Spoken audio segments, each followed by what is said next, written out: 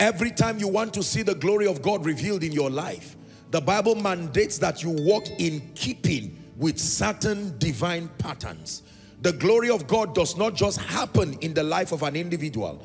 And I've taught you what the glory of God is. That the glory of God is a capture of everything that makes God God. His wisdom, His favor, His power, His goodness, the multifaceted dimensions of God being expressed in a man.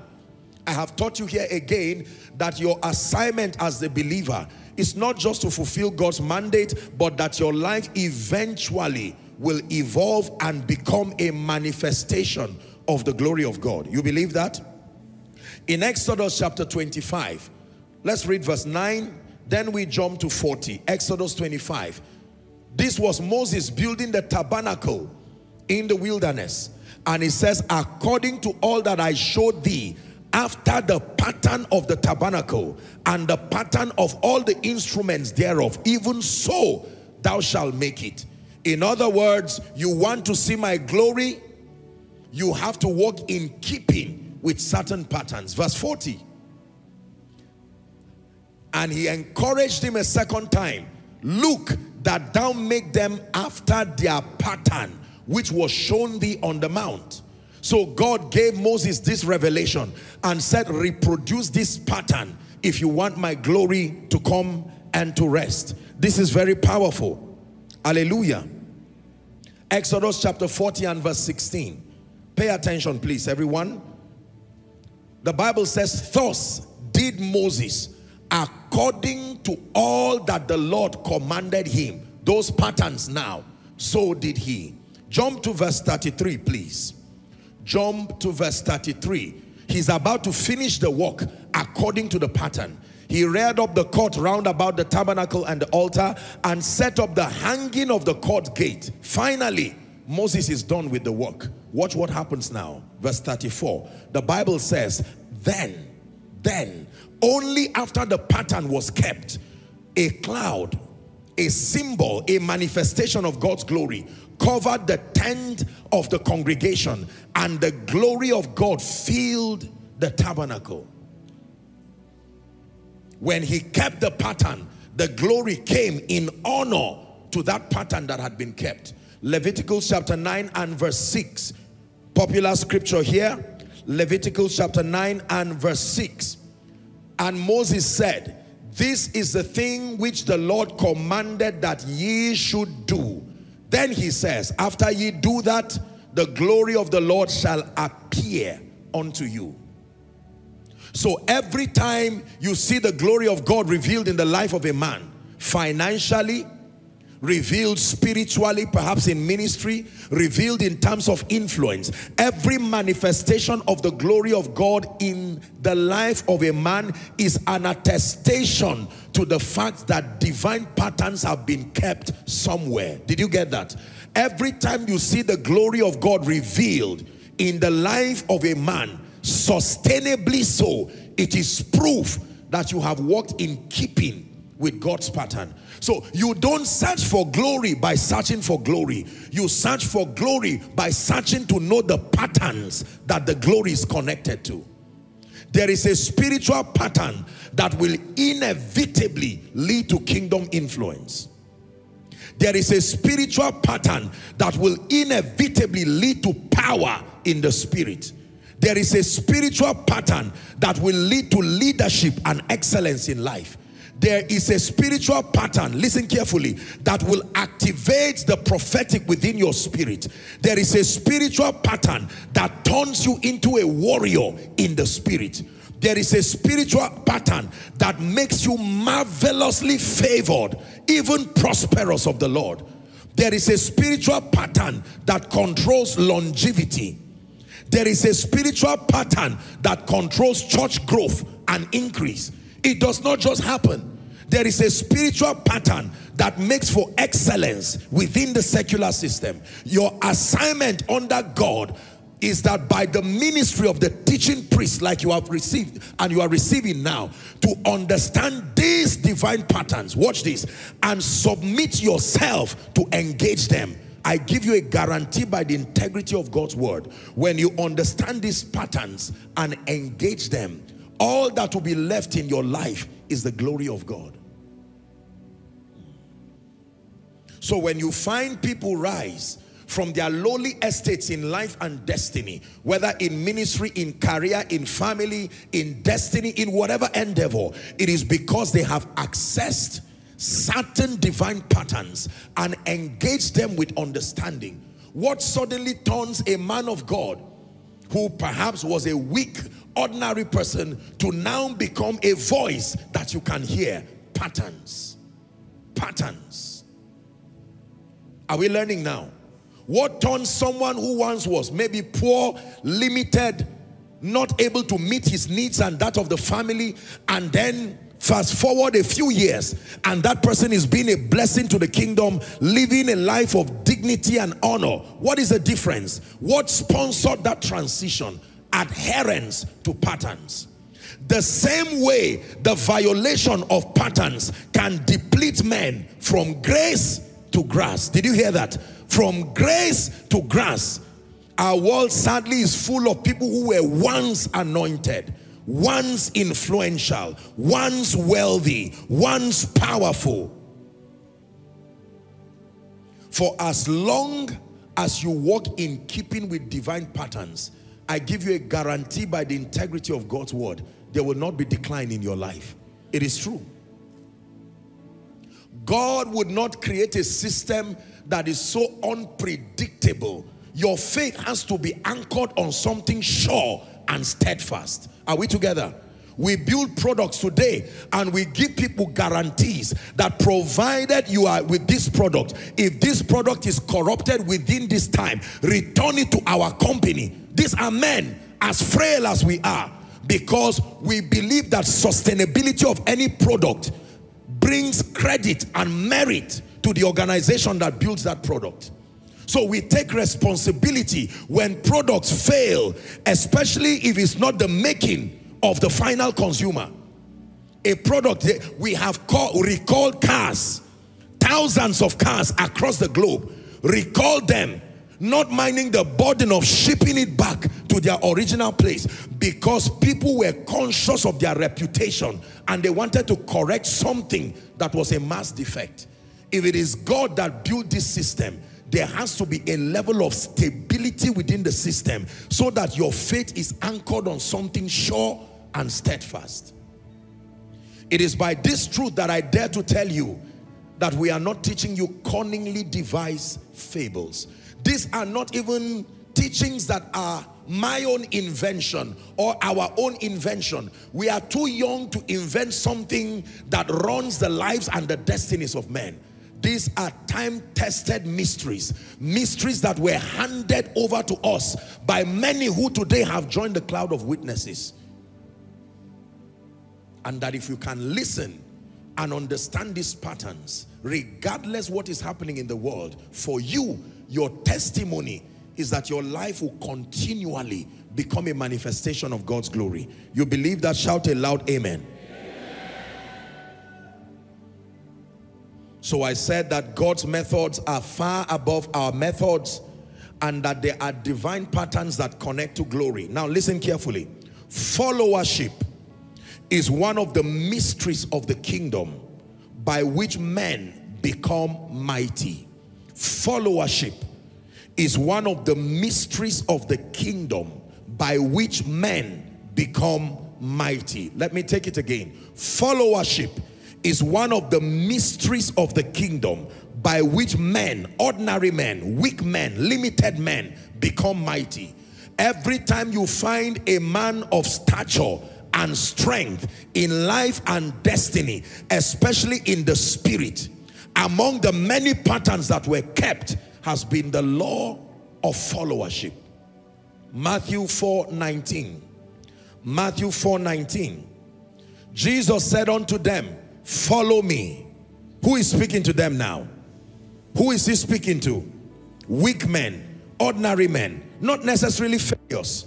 Some of them were businessmen, they had some results, but with respect to eternal things, with respect to the kingdom and God's program, many of them were largely weak and limited people. And then he brings them together and says, follow me. Hallelujah. It says, and I will make you. I like this part. Follow me. You are made among other factors by who you choose to follow. Did you hear that? You are made in life and destiny by who you choose to follow.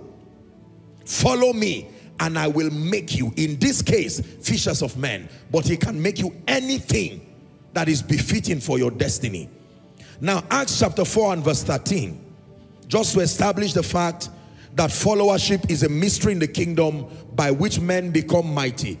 So, in Matthew chapter 4, he meets weak people and tells them, follow me and I will make you. By the time we get to Acts chapter 4, please, give it to us, verse 13. The Bible says, now, when they saw the boldness of Peter, contextually speaking, this was when the man at Gate Beautiful, remember? When the man was healed and then the council summoned Peter and he was making defense as to where he got the power to raise that man from the ground.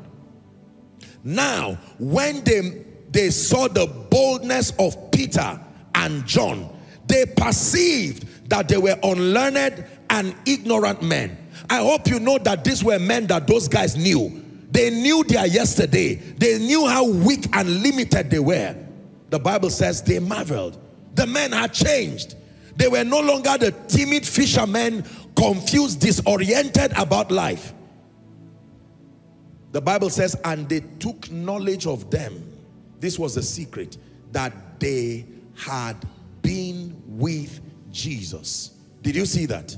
They took knowledge that the reason why these men transited from fishermen to apostles, weak men, confused men, to mighty warriors for the kingdom is because they had been with Jesus. Followership in truth is one of the mysteries of the kingdom by which we become mighty. Write this down, please. Human models, and I'll define for you shortly what a model is. Human models inspire hunger and passion in the hearts of those who follow them. Human models inspire hunger and they inspire passion in the hearts of those who follow them. Human models. Everywhere you find models, whether in sports, you find models in ministry, you find models in business. Among the many things that the models do is that they inspire, number one, hunger. They inspire passion in them that follow them. We have all kinds of names to call models in our world. We call them, for some, influencers. We call them references. We call them whatever name we find. But write this down. A model is an example. A model is an example. A model is a prototype. A model is a template. A model is a reference. Let me take it again. A model is an example. When you call men or call things models, it means there are examples. A model is a prototype. A model is a template. A model is a reference. And may I add one more description? Models in many regards are foundations. Because every other thing that is built after the pattern of the model. Models are examples, they are prototypes, they are templates, they are references, and they can be foundations. This is very powerful. Now write this down. Transformation and replication. Two words you may want to underline. Transformation and replication is very easy when there are models and references. Transformation and replication. Are we together? Now, it's been a long time since I had an example. Let me have 4 gentlemen from the worship team come. 4 gentlemen. Come. Now, all of you watch this. These are 4 fine gentlemen from the worship team. I want to show you the power of models. Are we together? Now, watch this. Sam, you are going to lead. All of you will follow him. You can lead anywhere you want to go and they follow. Are we together? Yes. Now, go ahead. Anywhere at all. Watch this. Their job is to follow. Whose job is the hardest here? The one leading. Are you seeing that? The remaining need to follow. And they are following. He's just walking now. You try it again. Go ahead. They are following. The hardest job here is the job of the one at the first position. You see that now? Because wherever he leads.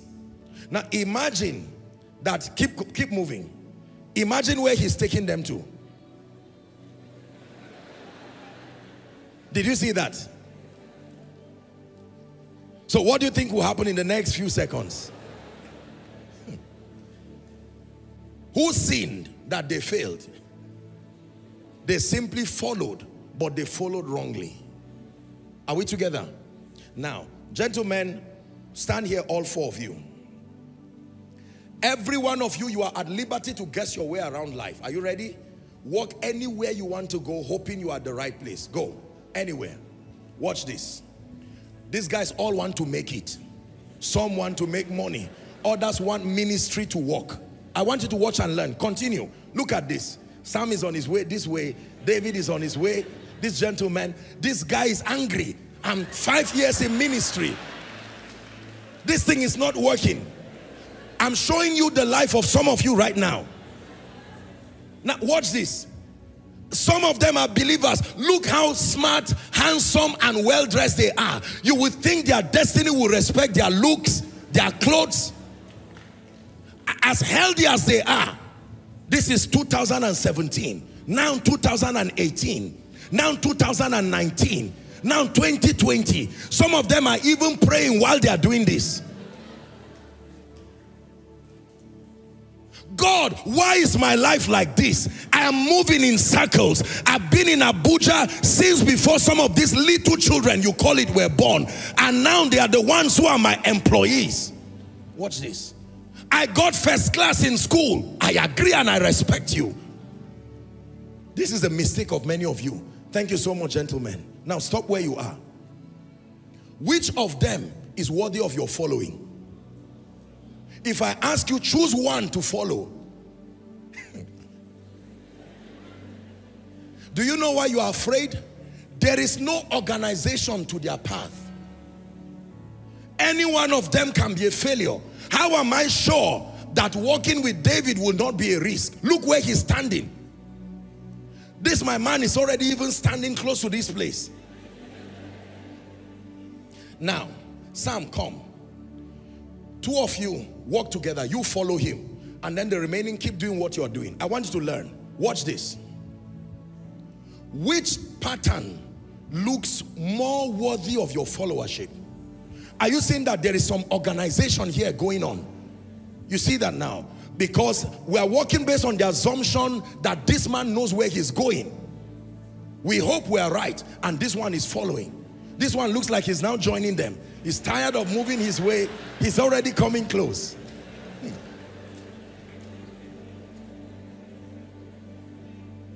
Thank you, guys. Watch this. Let me tell you this. I want you to listen very carefully. Transformation and replication is only as hard as the distance between you and a model. For as long as you do not have worthy models or references, becoming is very difficult and very hard. Now watch this. Sam is a worshiper. Come.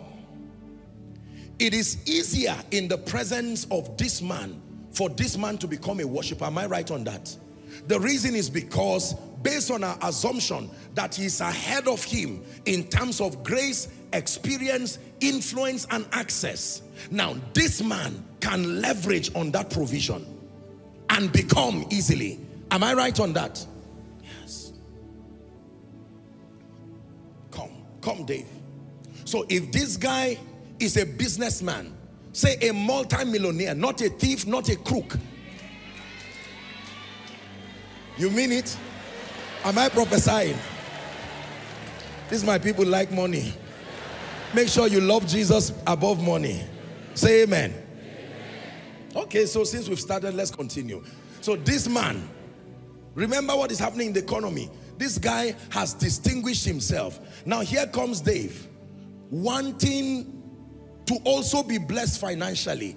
And he's sincerely going around in circles. Are you seeing that now? And he's wondering, is it that this thing cannot work? When God wants to help such a man, God reduces the distance between you and a model.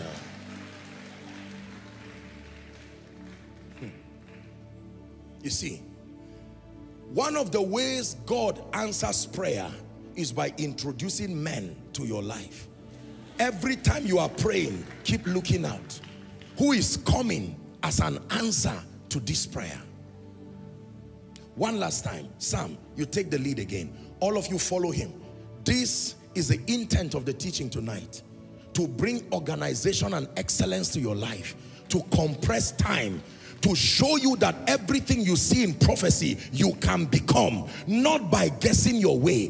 There is an ancient path already. The path to the anointing, the path to glory, the path to power, the path to increase. Guessing your way around is number one, pride. Number two, programming difficulty and pain. There is nothing that is new under the sun. Not making money, not doing ministry, not raising children. There are people who have excelled commendably in every area.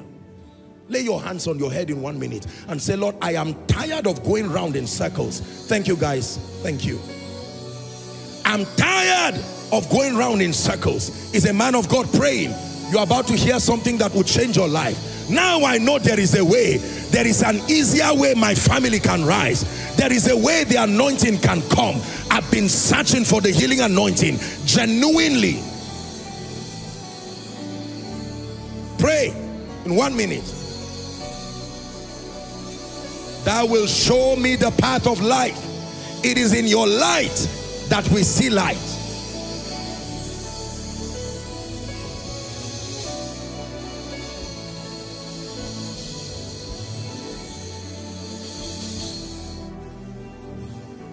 Are you still praying? Few more seconds.